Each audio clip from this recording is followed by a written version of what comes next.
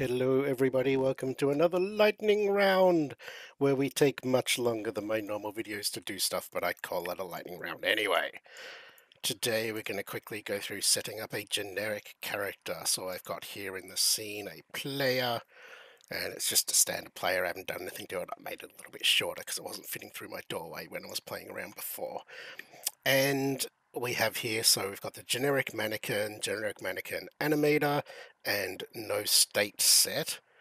And if we look in the mannequin, we can see that it uses the standard Locomotion for Game Creator and the mannequin avatar. Now what we are going to do is replace this with this cat.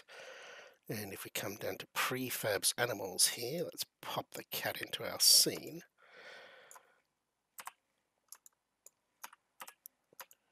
So we've got cat here, which is a polyperfect something something cat from their giant pack of low poly animals. Because for some reason Melba's doesn't have a cat, or at least not a little kitty cat. Alright, we don't need an audio source on it, so we're going to fuck that off. And we don't want any of their scripts, so we're going to get rid of all this crap. Don't want it to have a nav mesh agent, I don't want a character controller, I don't want nothing. So having got rid of all that, we're just going to update this prefab. So all that is now gone. So now we can see we've just got the cat with its normal animator and the cat avatar. Right, so ideally what we want to do is drop this into this. So if we come up here and go into our animation, we can see drop a 3D model. If I drop it in here, we're going to have some issues. If we press play, see that our cat doesn't really do anything. It's just sitting there playing its generic animation controller, which is not at all what we want. So, first thing we want to do is we can get rid of this kitty cat now, if we want to. We want to come up here into our cat that's inside our game controller player, and we want to change this to GC's complete locomotion controller. Now, this is going to cause a new problem. The cat won't animate at all, and that's because the GC animation controller is only set up for doing a human animation, and obviously this is not a human. There's a couple of ways we can fix that. We can either go into the Locomotion controller and we can make a copy of this, and we can come in here and we can change the animations in these, which is ideally, if I was making a full game, I would actually do that. I would duplicate the animation controller. But if you're just doing a game jam or you're just messing around or something, the easier way to do this, I think, or the less destructive way to do this, you're less likely to make a mistake, is to create a state. So we'll come in and we'll say game creator, character. We can go any state really. I'm going to go complete locomotion state just so I can describe a couple of things. So we've got a complete locomotion state here. We'll just call it cat loco, and we can use this as our state. And you can see in here we have a ton of different options. And just to quickly go through it, so you've got 16-point locomotion. Basically, it's not really 16-point, it's 8-point locomotion twice. So you've got an idle animation, fast movement, slow movement, which you might use for crouching, say. Then you've got these crouches, and what the crouches actually are is landing animations for when the character jumps. So it's not a crouch at all, and that's why I say you might use your slow animations here as your crouch animations. Then you've got your on-air, so when the character is falling, it'll play this animation, basically. Do you want to use the humanoid breathing and twitching from Game Creator? Obviously, this is a cat, so that's not going to work anyway. Do you want to have an avatar mask? So do we want to mask off part of the animal? Again, since this is not a humanoid, we're unlikely to use that for anything unless we're doing a bird or something and want to have its wings flapping for flying and its body doing something different. And the entry clip and exit clip are when we first enter or exit this state, what do we do?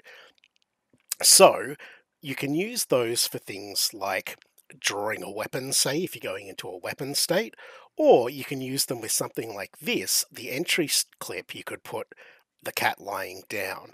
And if I remember right for this animal, I think they were in Meshes Animals Cat. So if I put this cat sleep in the entry clip, I think, oh, I haven't actually assigned the state.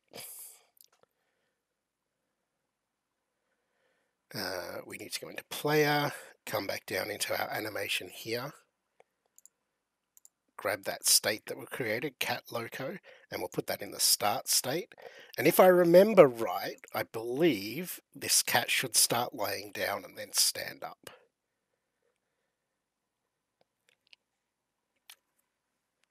Okay, the animation is actually the cat lying down, not the cat starting laying down. So you see it did play the animation. So if it was actually an animation of the cat sitting there sleeping, then the cat would sleep and then stand up. And it did have a sleep animation, so go back here to our cat. Which one did we, oh no, we did use cat sleeps. That was obviously cat going to sleep as opposed to cat taking a nap. What else have we got? Cat sit, cat stand up. Let's try cat stand up, eh?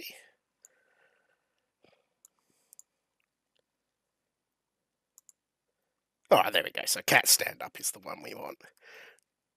So if we put that, come back to our cat stand up. If we put that in as our start animation, or as our entry animation, our cat will start, in theory. What? You're making me a liar now, cat. What are you doing? That should have worked. I don't know why that didn't work. I'm just going to carry on because I don't care. So anyway, what we need to do is basically fill out the rest of this Locomotion controller. Now, for this cat, we don't have a lot of these animations, but that's okay. We can just use the ones we do have. So we put our idle in here, and then we've got run and walk. So in our fast, we're just going to put the cat run. And you just put the same one in all of these if you want to. Run, run, run, run, run. Run. Couple more runs. And then a slow, we'll put the walk.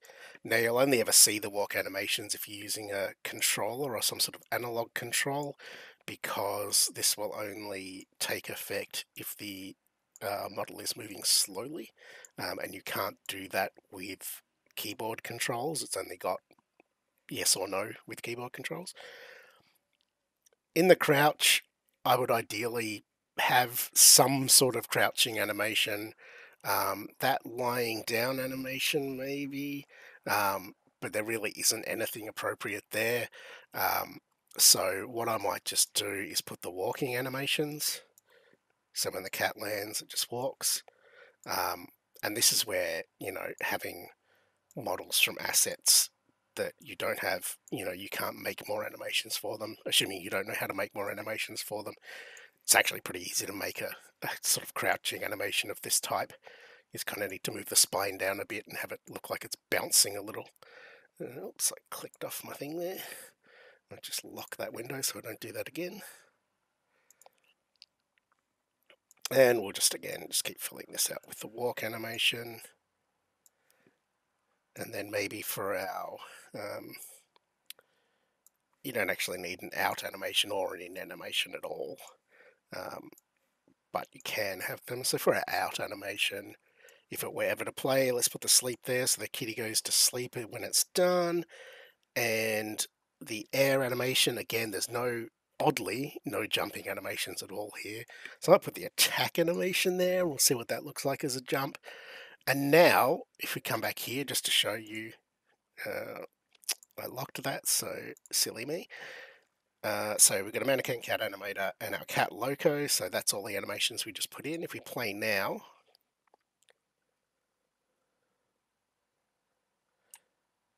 our cat's just going to play that run animation because that's the only animation it really has. And I haven't built in a jump, so we can't jump anyway. So you see it looks a bit funny because, you know, we don't have any turn animations or anything like that. That's just a limitation of the animations we have access to for this model. But that's how easy it is in Game Creator 2, or even Game Creator. It's pretty much exactly the same process in Game Creator 1 as well. To just, put in a generic creature. Obviously things like foot IK are not going to work. You can see there it's stopped moving, so it's gone into its idle state. And again, if I press play, it'll start off in that idle state. It should, as I say, it should start off in the resting state, but I don't know why it's not. Maybe I've done something different to last time I used this. And then it may or may not walk up that. And I've got my door set to open. Oh my god, the cat opened the door. It's crazy. So that's basically how you do it. Ideally, now you also want to come in, and obviously cat's not 1.7 meters tall. If you make it like 0.5 or something, maybe even 0.4 for this cat, that should be about right. If I get rid of that and we put that to play focused so we can see both at the same time, you can see that the box there just falls down onto the collider there just falls down onto the animal, so you don't need to worry too much about setting those things up so that it looks right in the editor. The only issue you have there is if you wanted the cat to start in a tight space, you may not be able to fit the whole collider in there, so you can get some issues, but for the most part that will work fine. You can still do all your gravity and speed and all that stuff. I would always as well turn all this off. There's no point wasting animation cycles or anything on any of that crap. Lookout target's not going to work, and the footsteps are not going to work. So all that stuff, you might as well turn all that off. So those are the lean IK. So basically all the IK stuff just turn off, and turn off the foot stuff as well, because again, that's not going to work. The ragdoll's not going to function, but we can't actually disable that. You can build a skeleton, so if I come in here and we look at the skeleton, how do we see that in the window? Because it should look kind of hilarious.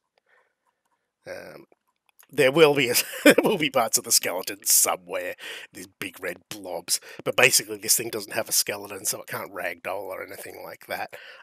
At the moment, that really makes not much difference in Game Creator, so I wouldn't worry about it. You can come in here and you could create your own skeleton and delete all these humanoid ones, and then go in and you can manually add your own. So if you want to come in, you have to, make a capsule, and you're making a whatever, and you have to know the exact path to it. So you'd have to actually come in here and say this is blah blah actor root path blah blah blah blah blah blah blah, and then size the bone manually and stuff. So when that becomes important, hopefully we will get a tool. It does humanoids automatically, and it does a reasonable job of doing humanoids automatically. Hopefully we will get a tool that does generics automatically as well, or automatically with some guidance, because I've done one character manually and it was hell. So not fun at all. But for now, don't worry about that. And that covers it. That's pretty much everything. If you want to take it further, I would recommend using something like Fimpossible Creations. I've got a bunch of them already installed in this project. Their tail animator, I'm going to use their spine animator, and I'm going to use their foot placement as well, to get all those IK functions that we can't. Oh, there's the skeleton.